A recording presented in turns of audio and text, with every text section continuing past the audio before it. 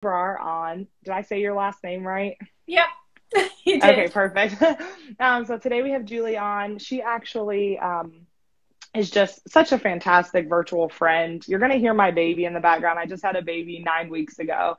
And so I am feeding him. Last Fueled by Faith, he started crying and I had to nurse him live, and it was just not as fun as I would like this to go. So I'm feeding him on the side here, but we'll jump right in. So after the sudden and unexpected death of Julie's husband in 2012, holistic nutritionist and entrepreneur Julie Brar actually became passionate about health and wellness and focused on her quality of life, which, as you can see here, you're looking lovely, girlfriend.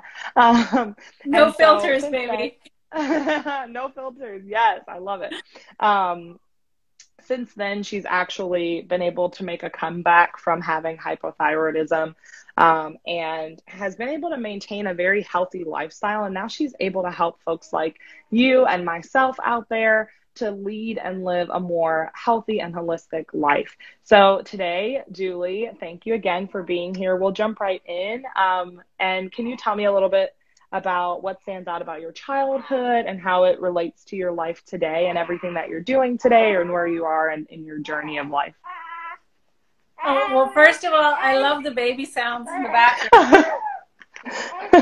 Yeah, hopefully we can get them to fall asleep.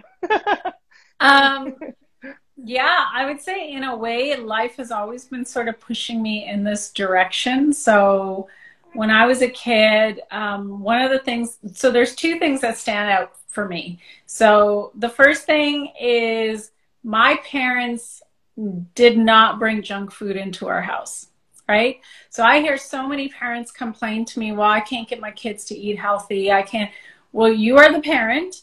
My parents went to the grocery store. We were never welcome to come to the grocery store. And they would only bring home fruits and vegetables and healthy whole foods. So I have memories of when I would go home from, like I had to go home at lunchtime because we didn't do lunch at school. So I would go home for lunch. And I remember cutting up all kinds of different fruits and making myself a fruit salad. Like a lot of immigrant families, my grandmother lived with us. And so she was always Wow. around, she was always watching what we were doing. So that's the first memory I have is like, we did not go to fast food restaurants. We didn't do any of that. But How unfortunately, huh? can I ask how old you were, Julie, actually, when you were cutting up these fruits and things for your Probably lunch? like 9, 10 years old. Wow, Yeah. incredible. Okay, sorry, Yeah, continue. my mother, like, here's one of the other things is my mom had us kids helping out in the kitchen when we were young.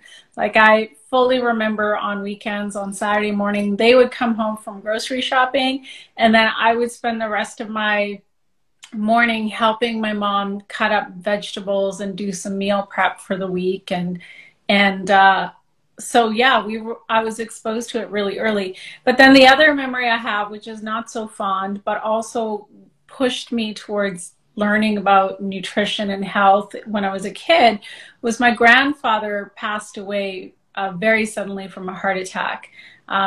It was like one Friday evening, and it's weird, like what sticks in your memory. But like, just like he dropped dead in front of us. I'm so in front of you too. Yeah. And My so goodness. because of what happened to him, I started learning about like as a teenager, I was reading about cholesterol and health and, just reading things that kids my age were not reading, about how we shouldn't be having dairy because we're not cows, but also like how what is in cow's milk is so different from what is in human breast milk, as you know, if you're breastfeeding right now. And I am, so, yes. so yeah, those are some things that kind of stick out from my childhood. So I think I was kind of always destined for this. I mean, I feel like you've had so many traumatic experiences happen in your life that have really put you on this path, whether by choice or by destiny. I mean, it just feels like, to your point, like these things have really put you on this path of just focusing Yeah. on health and wellness. Yeah. For sure, my husband's death was another thing. And then, of course, I actually just wrote in my newsletter today, I was actually in a car accident 5 years ago. And that was, Oh you know, my gosh. I'm now like, people, I gee. am okay. I do the inner work, so I'm not falling apart here. But it was just like, it was, again, it was a redirection from the universe. The universe has these has put like these redirections in front of me multiple times for me to really examine what I'm doing and if it's really in alignment with what I'm supposed to be doing. So yes, I keep getting pulled back to the health I'm like, and praise nutrition God space. you're here and you're alive and everything's okay. I feel like you've had so many experiences. Yeah. So, how did you, I mean, in line with that, how did you decide that like being a holistic nutritionist, it's so long, I have to always look to remember, holistic nutritionist and entrepreneur, how'd you get on this? I mean, I know those stories kind of led to where you are today, but like, what did it look like a few days, weeks, months leading up to you getting to become a health, a holistic nutritionist and entrepreneur? So I think it started initially with my husband's death. That was kind of like my first wake up call of really understanding that we're on this planet for a very finite amount of time and we could go at any point. It just really got me thinking about my own personal health. At that point, I hadn't really been paying attention.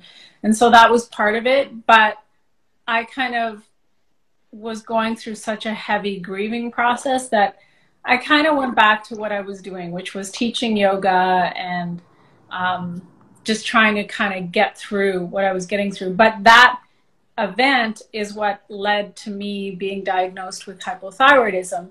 And then Wow. 5 years ago, when I was in the car accident, and at that point, like 5 years ago, my life was really busy. I was teaching a lot of classes. I was juggling auditions. I was kind of like in the thick of it. And then it all stopped because I got injured and I was in two casts. I was in a cast on my right hand and I was a cast on my left leg. So it was like Oh literally my what the gosh. universe was like, stop, girl, just stop. So I stopped and I like had time to think about it. And at that point in time, I had some pretty like debilitating symptoms from my hypothyroidism that I was trying to ignore. And I was like, okay, I can't ignore this anymore. What do I need to do? And none of the practitioners I was working with were really helping. And I was taking pills every day and it wasn't helping. So I was like, you know what? I'm going to go back to school. I feel like I need to shift careers. I need to find Wow. something else to do. So that was like when I enrolled in school. I decided to go Wow. back to nutrition school. And then 2 years later, I officially, like 2019, launched my online business. But Oh yeah, my it gosh. was a redirection. But I mean, everything that I learned in those 2 years, and even like I'm always learning. Everything I learn, I apply, I see how it can benefit, and that's really where I'm sharing from, is from real experience of having gone through this. And getting back on the road to health can be very frustrating. I understand, but it's also like the the best thing you can do for yourself, right? Like Exactly. having energy to live your life, to be able to take care of your family, to do whatever it is that you want to do without feeling depleted and compromised. Okay, so I didn't send this question in advance to you. I do this to everybody. If you look back at some of the past interviews, you'll see I do this all the time. But I have to ask, you talk about being in school and making this crazy shift immediately, right? Like you made this shift. It was like you had all these challenges, you have a car accident, and then you realize, okay, now it's time to go back to school. What did it look like balancing real life with some of those new changes that you wanted to make? Because again, this is what this show is all about. I call it a show like I'm famous. I'm not. But this is what this is all about. Truly, this series is all about having the I guess the courage to Yeah. make faith-based decisions. So how did that look for you? Uh-oh. How did that actually look for you? I'm going to mute myself so you can tell No, us. that's okay. Hey, baby. I think like it's funny because now when I look back on it, I was like, holy smokes, I did a lot. But at the time, it was like my back was against the wall, literally. And I was recovering from this car accident. And I just knew, because I have enough wisdom and have enough experience to know that when the universe does these things, you get sick or there's an accident or something happens, someone dies, it's literally an opportunity to just go inward and do some exploration. Hi, so cute. Hello. Hi. Oh, look at those cheeks. I just want to kiss them. He's getting so big. He's so big. Wow. Look at those cheeks. Hi. Hi, people. Hello. Hi, world. Okay, sorry. So I like shifted my schedule around. So I was only teaching certain days. So I have certain other days. And thankfully, you know, I love online learning. I had the opportunity to do in class, but I opted for online just because I knew I could make it work with my schedule. And I just like, pedal to the metal, and I love it. Did it. I did it because I really wanted to do it. It was time for me to change. And I was tired of teaching classes. I was tired of running around to, you know, studio to studio. I just was done. I just needed something that was my own. And the other thing is, I also realized that, you know, I work hard, but I was tired of working that hard for other people. Exactly. And that, honestly, I actually can relate to that in my own way. You know, it's nice to have something that's just yours, that provides that flexibility, not just health flexibility, and not just the physical, right?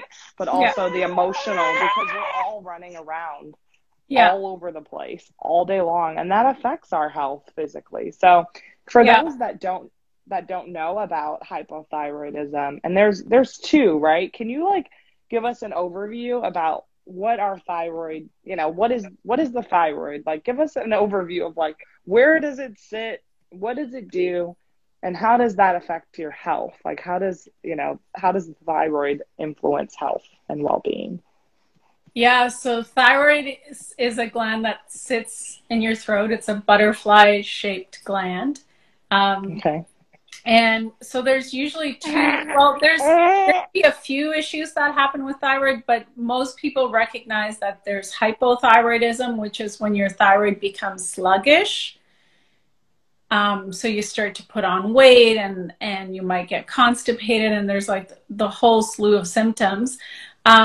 Or you have hyperthyroidism, which is that you're going to tend to lose weight quickly. And then there's a whole bunch of other symptoms related to that. You may end up having diarrhea, body sweats, really accelerated heart rate. So neither, like a lot of people think when they think of the thyroid, they just think of metabolism. But it's much more than that, because your thyroid also regulates your breathing, your heart rate, digestion. And so if it goes offline, it's going to affect a whole bunch of other systems in the body that's problematic. And actually, millions of Americans have thyroid issues, and they go undiagnosed and untreated. And actually, being left untreated is really, really serious. It's not something to ignore, right? Even for a lot of people that I work with that have thyroid issues, it's like, you have to, once there's a protocol, you have to stick with it, because now there's a weakness in your body. And if you don't continue to support your thyroid, what ends up happening is the symptoms will come back, right? Whether they were hypothyroidism symptoms or hyperthyroid symptoms, right? And for women who are trying to get pregnant, if they have thyroid issues, it can actually make getting pregnant a little bit more difficult. So, I'm so glad you touched on that. Yeah. So it's not a benign thing. And you know, the reason the thyroid could be having issues, it could be a signaling issues between, you know, the pituitary, the hypothalamus and the thyroid gland, or it could have to do with, like, I mean, pretty much every thyroid issue is related to poor gut health, right?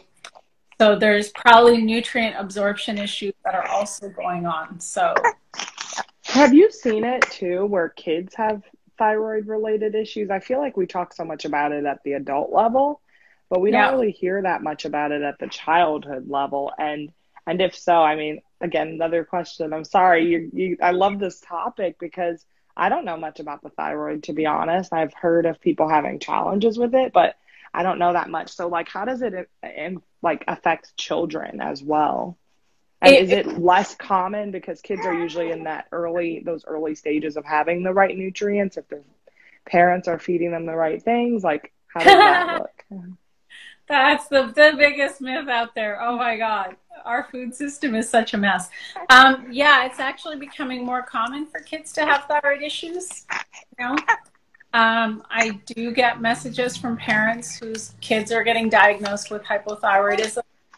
And it could be definitely related to poor diet, can be related to poor gut health, stress, which is something that I think a lot of people overlook, is that when you're in a state of chronic stress, especially if you're in like extreme stress, it can trigger thyroid issues as well. So, I know we're all kind of used to living these stressed out lives and just like not even thinking about it, but having a body that's not able to regulate itself because it's in a state of constant fight or flight, and to think that that's not going to have downstream effects is really not wise. So last random question, I promise I'm going to stick to the script, but like, what's the difference though between like chronic stress and like, how do you differentiate everyday stress and chronic stress? I've heard like a lot of like therapists talk about, chronic stress is more like if you lived in like a bomb zone, right? Mm-hmm. Like where you're hearing, war, like a war zone, like you're hearing war, you're hearing bombings, that's like chronic. Whereas like everyday stress is like, your dog ate your homework, right? So like how do you differentiate or kind of categorize stress and how it affects like the type of stress that would influence our health? Well, I mean, the thing is, so in nature, like if you observe a dog or a cat, and they have, like I have dogs, right? And I see them when they are in a state of stress. I love your dogs. Yeah, my dogs are so cute. Yeah. So when my dogs are in a state of stress, they react to whatever it is. They might get agitated, barking, crying, whatever. And then they like shake it off and they calm down, right? They go nap or they go drink some water or whatever. But for human beings, oftentimes what's happening is that they are in a state of, low grade stress all the time. Especially with women, they're juggling careers, they're juggling parenting duties, they're juggling running a household. And so they may not think of their everyday stress as stress, but it's like they just can't relax. Their body's never relaxed. They can't sleep properly. And here's the other thing is like, I feel that. Yeah, when you're not, I know you're a new mom, second time over. When you're in like, when you're not sleeping properly, like, and Americans are chronically sleep deprived, so they're getting on average 5 hours sleep a night.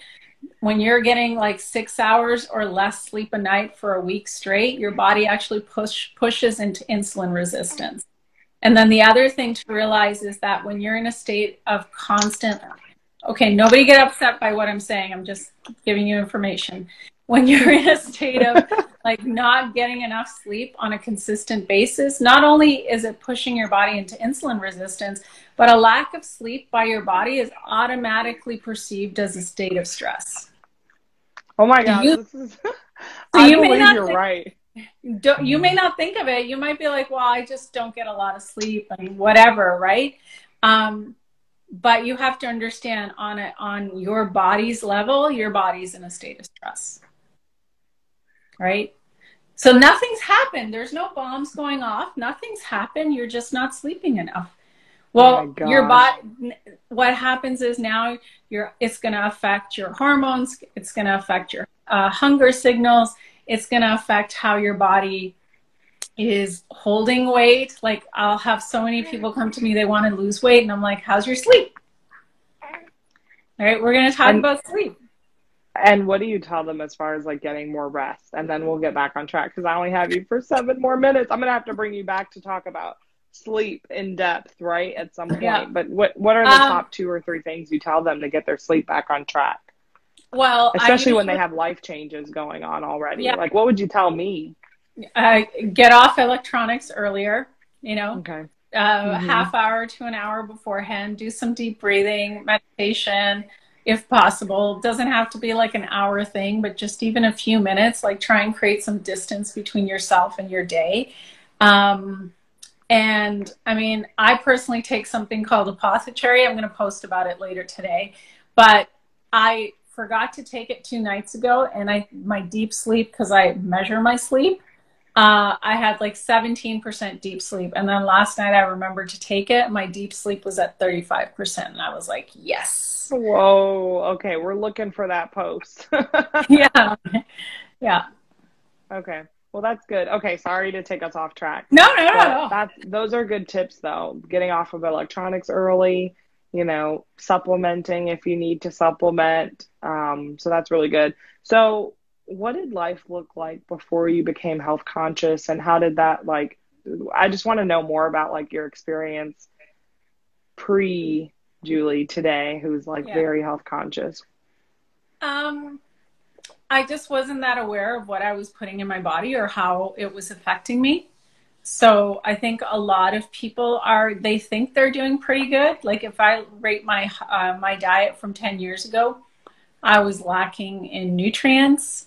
I wasn't really aware of like how things were impacting my health. And so, I think that's why when my husband passed away, it was like so compromising for my body because I was depleted and I didn't know it.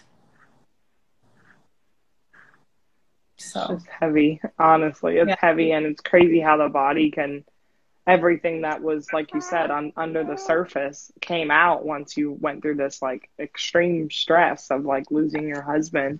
Can you share a little bit about that experience since we're talking about it already? Like, Yeah, I how mean, it kind of, it pivoted everything, right? Like at the time I was working on a TV show as an actress. I was producing a play. I was like in this whole other life, but I wasn't really taking care of myself, right? And I think a lot of us think that we have more time, or we kind of fall into the routine of day in, day out. And I would say one of the biggest myths that plague most people, pretty much everyone I talk to, is they think they're doing pretty good with their nutrition.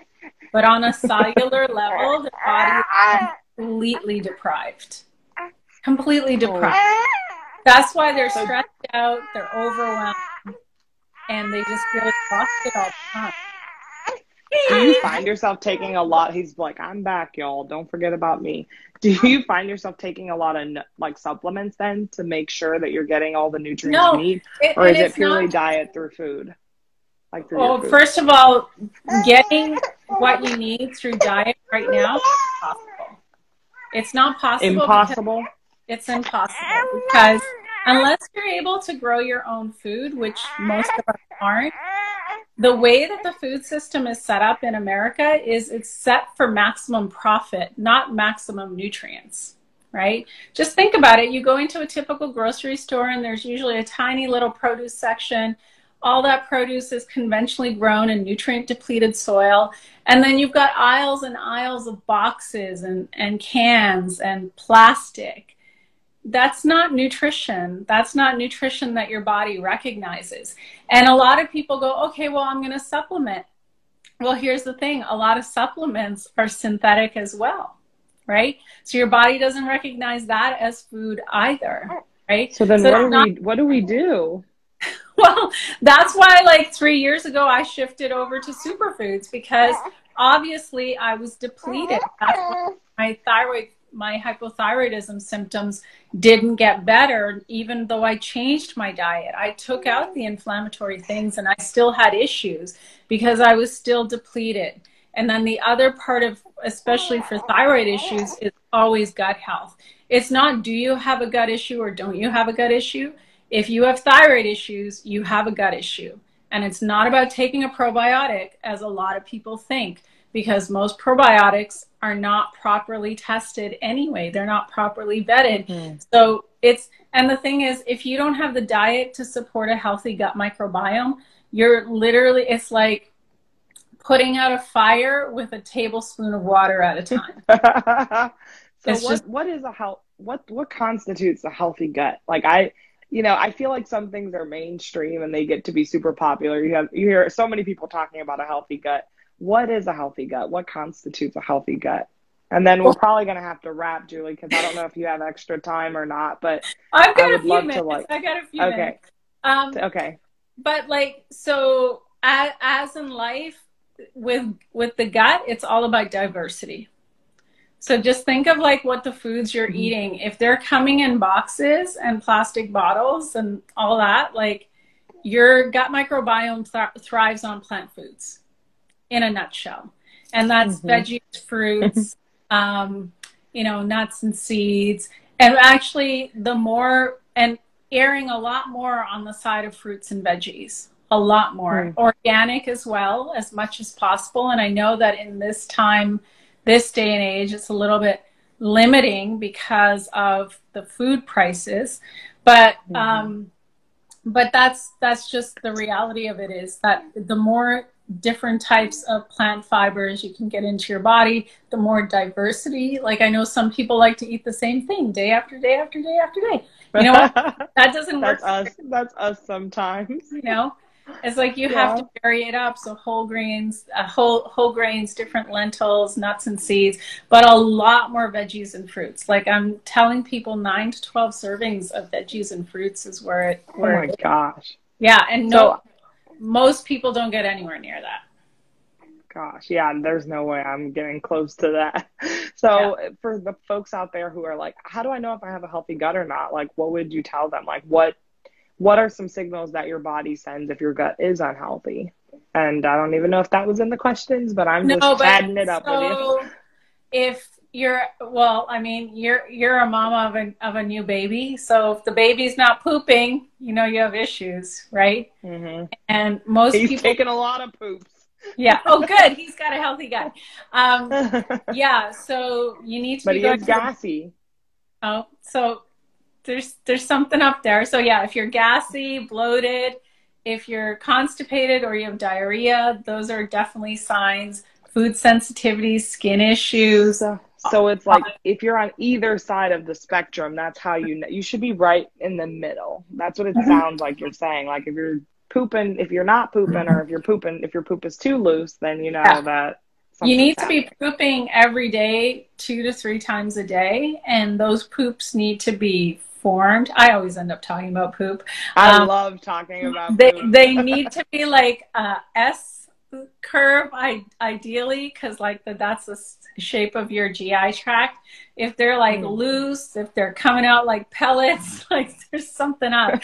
And if you're not going to number 2 for days on end, whoa, red flag. And that's not a signal for you to go and have a laxative, because that's not good either. Your body needs to learn how to go to the bathroom normally without any aid.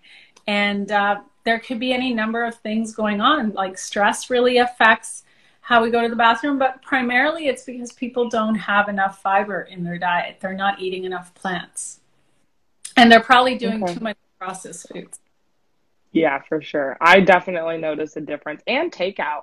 I hope everyone listens to me when I say this. We did a takeout challenge for the full month of October, no takeout, 30 days, because being a pregnant mama, it was hard for us to it's just crazy having multiple children, right? So that was our crutch, takeout, and it's a perfect excuse.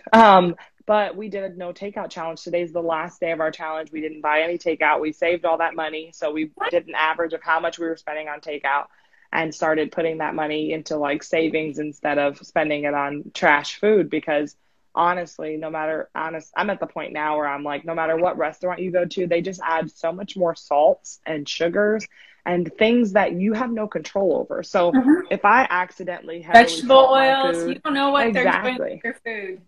Exactly. I do. And we feel better and we've lost weight. I mean, I think I've lost like 8 pounds just this month from not eating takeout. I mean, on top of like I'm breastfeeding and all that. Yeah.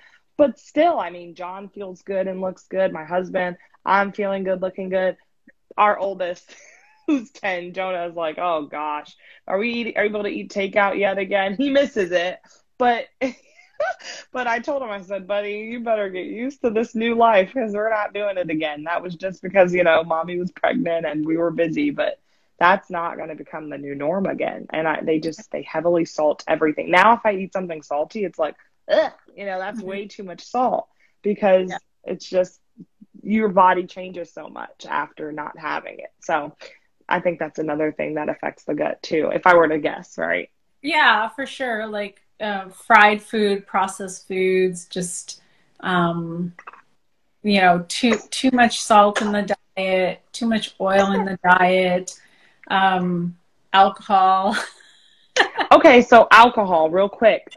So I'm gonna do a speed round. If I can have you for like 5 more minutes. Yeah, 5 more minutes. Speed round. I'm just gonna fire off the questions that I sent you. So first question is for the moms out there who are like, I just need my 1 glass of wine a night because I am just, you know, I'm stressed out with these kids. I need my glass of wine. I'm not that mom. I'm not judging that mom, but what do you say to her? Is it okay for her to have her glass of wine every night? What Are we does it do talking to the about gut? health? Yes, based on what does it do to the gut and the thyroid to have a glass of wine a night or a glass of wine a week, or is there a cadence? Yeah, so alcohol for women especially, we do not metabolize it as quickly as men do. And so it is very toxic. It is toxic for your brain, for your gut, for your liver. And there's actually studies that show that alcohol consumption in women is linked to breast cancer. So I've shared this a few times, and it's funny how many crickets I get on my social media every time I put that out there. But if we're talking about health, it's there are no health benefits to it. I know that they tout these studies like you can eat grapes if you're really wanting resveratrol. Oh, I'm tripping on that. You know what I'm saying? It's like, yeah. and I understand the stress piece, but there's other ways to relieve stress. You can meditate, you can do breath work, you can read, you can call someone, you can talk to your partner. Find a healthier outlet for relieving stress. And especially if you're dealing with thyroid issues, like it really affects T4 and T3. And for me, as soon as I found that out, I was like, I'm done. I'm out. Did you replace it?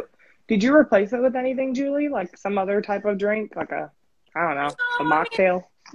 No, I mean, like sometimes if I feel like something, I might have like a little bit of kombucha, but not really. I just found other thoughts ways on kombucha. What are your thoughts about kombucha? I think a little bit is fine. You have to be kind of careful of where you're getting it from. Like I know that there's kombucha that's like out there in plastic bottles. That's probably not the good one. Like it's not the good stuff. I know some people who make their own, so I can get my hands on that. But it's not something that I do a lot of just because of sugar. Right? Okay. And sugar is disaster for your gut. Okay. Okay, next question. Sorry, I want to touch on everything you're saying. We're going to have to bring you back. Specific foods someone should be refraining from indulging in to maintain a healthy gut and thyroid. Sugar. Stay away from processed sugar. So I'm not talking about fruit. I'm talking about processed sugars, and that's even the natural sugars like agave. What about coconut sugar? Still sugar, right? You have to think of like how is your body going to respond to it? It's going to treat it like sugar. It's going to spike insulin. It's going to, it's going to affect the gut in a negative way. The thing about having a piece of fruit is it's always bound in fiber. And so that slows down the release of the sugar. And so we don't have those spikes, right? In terms of thyroid health, the reason that sugar is problematic is it drives inflammation in your body. So anything that is going to drive inflammation is something that you want to stay away from because your body's already inflamed. It's got a health condition, it's got a thyroid issue. So when you're putting more stress on the system, it makes it harder. So for sure, sugar, dairy is no bueno for gut and thyroid issues, for a whole bunch of reasons. What if someone doesn't have like gut and thyroid issues? Like for those folks who are out there who maybe like don't really have an issue. Well, dairy's still linked to cancer. There's always that. So dairy is linked to breast cancer in women and prostate cancer in men. So there's that. Okay. I mean, just think about it logically. We're not cows, so we don't really need cow's milk or goat's milk. We're supposed to breastfeed from our mom until we're weaned. And once we're weaned, we're supposed to eat food, like real food, right? I know I'm going to get a lot of hate for the dairy thing, but I stand by it. It's okay. You know, I was vegan previously, and then I'm not vegan now. I'd like to say I'm more plant-based now, with still eating meat here and there. You know, when I want it, I eat it, but I do see the difference. I'm not gonna lie. I can't deny the fact that I see a difference in my body now that I eat. Now that I'm consuming dairy, I don't drink cow's milk, but it's no difference with me eating, you know, cheese, right? And I do notice a big difference. It's a difference. Even with my skin, I was sharing with Carol, who was on here last month, and I was talking to her, and I'm like, look at my skin. I showed it on the live. My eczema started flaring up. So I even told John, I was like, I think I'm going to be maybe not going full on vegan again, but slowly removing some of the dairy. Dairy is very problematic for skin issues. Anytime someone tells me they have eczema, I'm always like, oh, are you having dairy? Like the dairy gotta go. I know it.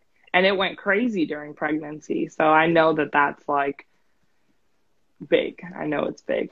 And a lot of people don't know this, but feeding young kids, like toddlers, dairy actually predisposes them to type 1 diabetes. Oh, wow. Yeah. And I literally had a conversation with a woman last week who got diagnosed with type 1 diabetes and hypothyroidism when she was 11 years old. And now she has rheumatoid arthritis. So now we're dealing with these multiple health conditions at the same time, but the root cause is her poor diet, which is what we have to address. So, wow. Okay. Well, thank you. Yeah, I mean, it's the thing, right? Like a lot of people don't know this. They don't have this information. And so how can people work with you, Julie? Like what services do you offer? And are there any special projects you're working on? I don't want to take up too much more of your time because I know we're already over by like 11 minutes, but like what should people, you know, come to you for, and how can they connect with you? I'll go ahead and wrap up, and then maybe what I'll do is some of the questions that I did have, I might send them to you and let you just send me back some answers, and I'll be putting this on my blog anyway, like the recording and all of the show notes, so I can include some of these in the show notes. The best way is, like, you can always send me a DM on Instagram or go to my website and send me an email. I do have like some free links in my Instagram bio as well for some free videos. There's a PDF there as well of like just getting started on your health journey. You know, and I mean, like part of the reason that I do these kinds of calls and I have a newsletter and I put out content is that so many people just don't know. And it's really easy to be doing the wrong thing, completely convinced that you're doing the right thing because you just don't know, right? And the other thing I would also say is, like, if your body's exhibiting symptoms, there's obviously something going on, right? And whether it's skin issues or allergies or brain fog, or you just don't feel good in your body. Like, our bodies are self-healing machines, and most people haven't had that experience of feeling really vibrant in their body. That's eluded them because they're on a standard American diet, a very processed diet, and it's very normalized. It's incredibly normalized. So I'm not faulting anybody, because you don't know what you don't know. And if you've always felt not great in your body, you don't even know what is possible. Right? And just like for me on that day 5 years ago when I had that car accident, I had that car accident because with my hypothyroidism, I had such insane brain fog that I was always in a brain fog. And so what happened was, was that I was a little bit slow to react. I was on the freeway, I was driving, traffic stopped, and I just was like too slow to hit the brakes. Jeez. And I went crashing into someone. Thankfully, I steered my car right, so I just hit him on his right side, and thankfully we were in the far right lane. But that all happened because I was exhausted. I was in functioning with brain fog every day, and I wasn't functioning at all. And It's so terrifying. And I remember, like, when I used to live in that state, I would call people from my phone when I was driving because I couldn't stay awake behind the wheel, and I knew it was a problem, but I wasn't taking care of it, and I didn't know how to address it. And so it was literally a redirection from the universe to go, stop, you need to stop. And so I stopped, and I took that time to go, okay, what do I need to do? Well, I'm working with all these practitioners. Nobody's really helping me. I still feel like shit. Like, this can't be the rest of my life. Like, this cannot be the rest of my life. And so I ended up, because I've always had a passion for nutrition, I was like, well, I'm just going to go back to school and see if I can help myself. Right. And in the now, feeling how I feel now and remembering how I used to feel back then, I'm like, there's no way I would go back to that version of me. This has me so emotional because you might not have been here to tell us this story. I don't know if it's the hormones from, like, I just had a baby, or if it's like real Taylor emotions, my normal emotional self, but I'm just imagining like the picture you painted of you like being on the highway and crashing into somebody because you're just overly exhausted from a multitude of things going on in your life. I feel like you just pressed pause on everything, which then propelled you forward. It's kind of ironic how things work, right? Like, sometimes pressing pause is actually forward movement. Well, here's even though we're in pause. I was amazing. My car got totaled. So I hit that car, and that car hit somebody else. So there were 3 cars that were hit that day. But my car was the only car that was totaled. And thankfully, I was the only person who was hurt. And I say thankfully because I would feel terrible that I hurt somebody because of how I was trying to function back then. And so, I mean, part of the reason I'm so passionate about health is that I think a lot of people are grossly misinformed about how their body works and what their body needs, because there's a lot of money behind getting people to eat poorly. Yeah. Right? They eat bad, then they need medicine. Now they're on medicine forever. Yeah. And so it's like, and then there's a lot of social pressure too, right? Like, and so we keep doing the things that we're doing because that's what everybody around us is doing. And nobody's stopping long enough to go, hey, like, how do I really feel? Is this really working for me? Like, is it? And then they're exhausted, they're depleted. And my thing is, if you're exhausted and depleted and you're not feeling good in your body, that alone should be enough for you to take your health seriously. Because it's not a question of, are you going to get sick? It's when and with what, you know? At that point, at that point in time when my car crashed, I was already sick, but I wasn't doing anything beyond taking 2 pills every morning to get myself better. I hadn't really changed my diet. So do you get the common flu? Okay, I promise you, I have 2 last questions.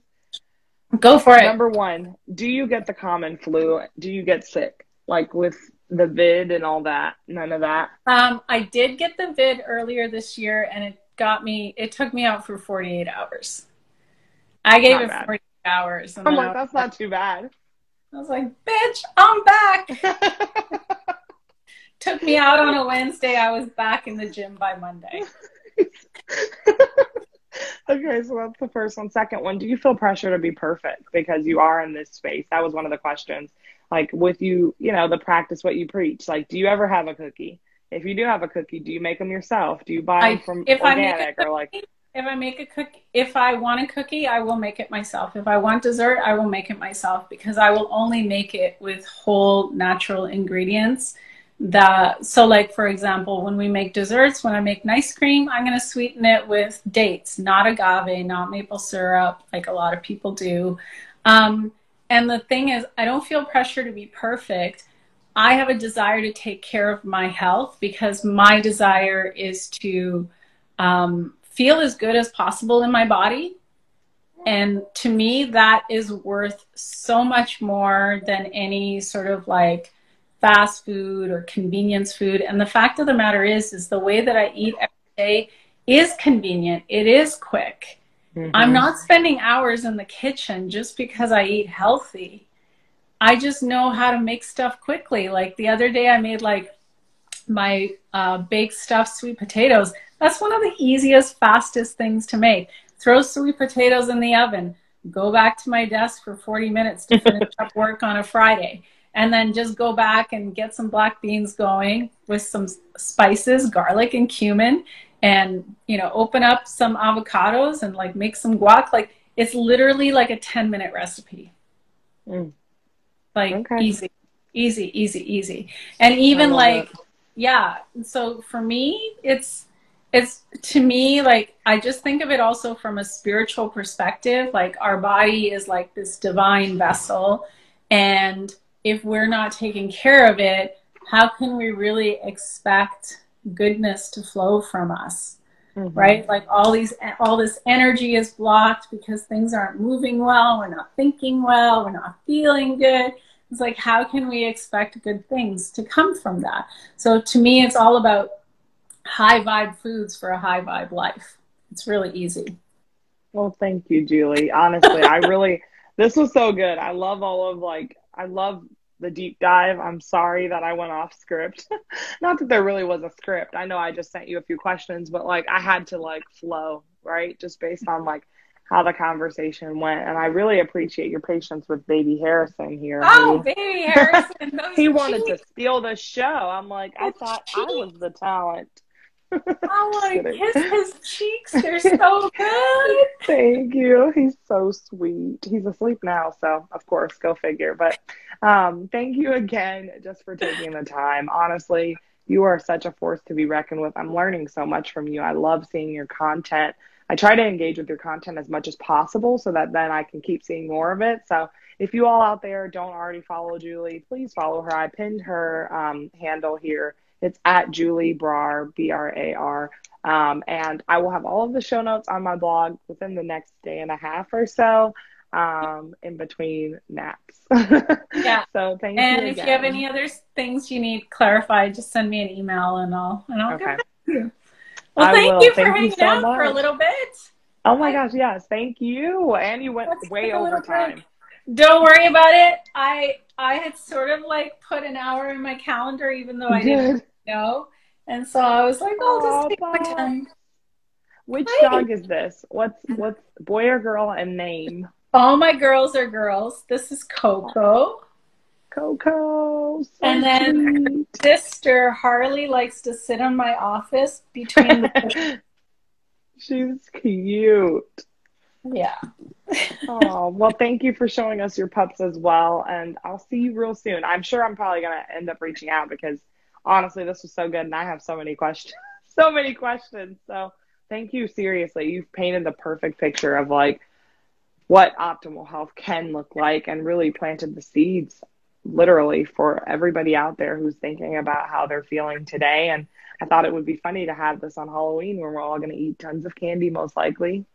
So no, you know what I'm going to do? I refuse. I just said to Michael this morning, I said, I refuse to participate in giving garbage to other people's children. So we're hiding. I'm hiding in the back of the house, lights off. I can't do it. I cannot do it. I thought about it. I was like, I just can't. I know what's in the Halloween candy and I just can't do it. We have to go with our personal convictions, you know? So, you know, we have to. So if I could find like healthy candy, then I would have given some out, but I couldn't find any. So I was like, well, I'm going to put the blinds down in my office, turn off the lights. And I'm just, cause my office is in the front of the house and the kitchen's the front of the house. So all the lights are going to go off and we're just going to go hide in the back of the house. Hide in the back. Well, I hope you enjoy your hiding today. I will. I hope you enjoy your hiding today. And seriously, I appreciate you for just standing by your convictions too. Because to your point, like you said earlier in the interview, you know, we are all feeling the social pressures as well in many ways. So I appreciate you again, and thank you for showing up and just being you and fueling your decisions through the lens of faith and not through fear. All right. Thanks for having Thanks, me. Julie. See you soon. Bye.